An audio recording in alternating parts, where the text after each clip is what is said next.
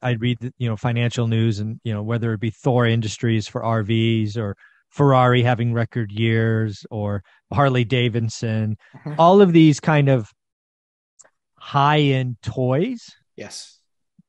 are, and again, Rolex watches, Yep. right? All of these flex things Yep. when you are working from home and you were balling out because you didn't have to pay your rent or your mortgage, you didn't have to pay your student loans, you didn't have to. People balled out. Hmm. And I am already seeing boat sales spike. I have no interest in boats, but it's just one of those indicators I watch.